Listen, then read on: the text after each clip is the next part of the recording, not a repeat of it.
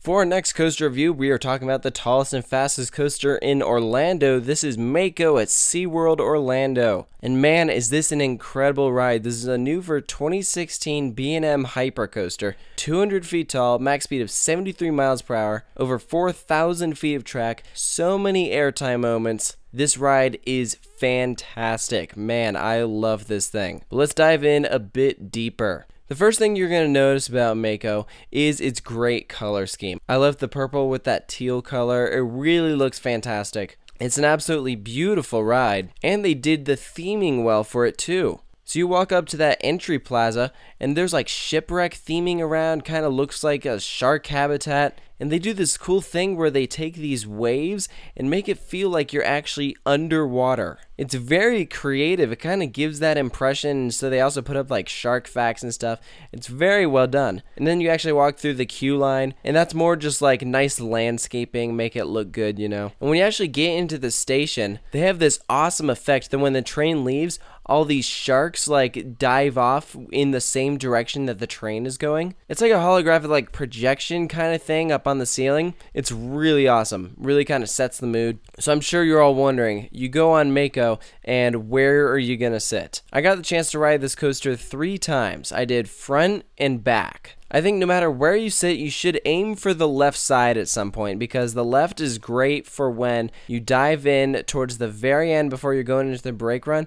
When you're up against that water, the left side is closest to the water. You feel like you can reach out and touch it. So because of that banking, I'd say aim for that far left seat. But I think you definitely got to try out front and back. I mean, if you go for the back, you're going to get definitely pulled more over those airtime hills, and you're going to feel the drop a lot more. So I'd say back is probably the better seat, but front is good too. As with a lot of coasters, you really feel that wind in your face when you sit in the front. So you start escalating up that lift hill. Gives a nice view of that surrounding area, and let's just talk about that drop. My gosh, this thing is absolutely fantastic. This is what every B&M Hyper drop should feel like. Out of your seat airtime, you feel like you're falling for a lot longer than you actually are. It's so good. And not to mention, it is perfectly smooth. This ride couldn't be smoother. I'd say out of the B&M Hyper coasters I've ridden, it is the smoothest. And I think that probably has to do with the fact that it is newer. It did just open last year, but no rattle, no sign of roughness anywhere. So right off the bat, loving it. You get thrown into this huge bank turn. You're going to get a few laterals there, and then you're falling back down, going to your first main airtime hill.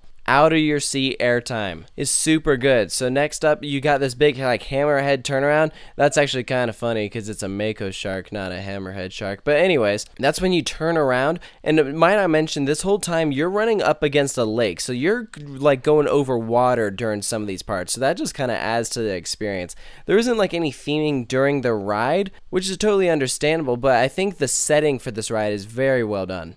SeaWorld chose a great location for it. So next up, we have another airtime hill. There is a trim brake on this one, so that is kind of a downside that you lose a little speed there, but it still gives some absolutely awesome airtime. You're actually going to go into this bank turn underneath that first main one. And then this is a great moment. This is like a B&M Hyper like speed ejector almost kind of hill. It's not your normal parabolic hill. This is a speed hill into the mid-course brake run. It's not a typical hill that you're used to on a B&M Hyper, so that surprised me. I really liked that element. So you do slow down a bit on the mid-course brake run. I do wish it went a bit faster through that second half, but I can understand, you know, why the mid-course is there and everything. So it's not that big of a deal. You got another airtime hill after that, and then this is when you're going to go into that back half of the ride that everyone takes pictures of and stuff, because this goes actually over the main pathway and through kind of the Mako Plaza. It's 2 consecutive bank turns going either direction, and then you just glide over the water and into the brake run. It's a great ending. Some people say, oh, well, I wish it had that like splash effect like you get on Manta. I'm not really upset that it doesn't have that. I think it's fine the way it is. But just in general, this is a ride that when you walk off of,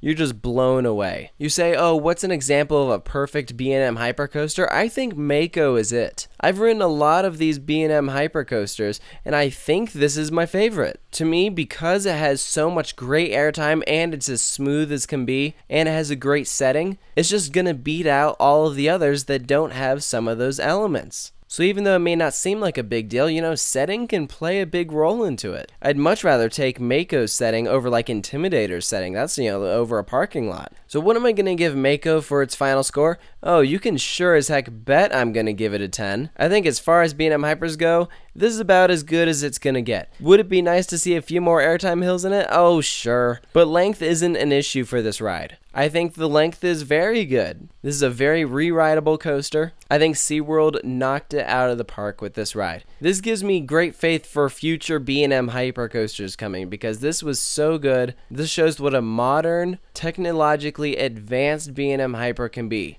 They've taken that original hypercoaster and they've just learned to make them better and better. So if you have this one as good, man, if they build a few more down the line, they're just going to keep on getting better. So that's my review for Mako at SeaWorld Orlando. Let me know about what you think of this ride, if you're a big fan of it, if you love it. Of course, post your thoughts about this review in the comment section below, and if you're new to Coaster Studios, you can check out a bunch of past reviews I've done that are all available in a playlist on my channel organized alphabetically by the coaster's name.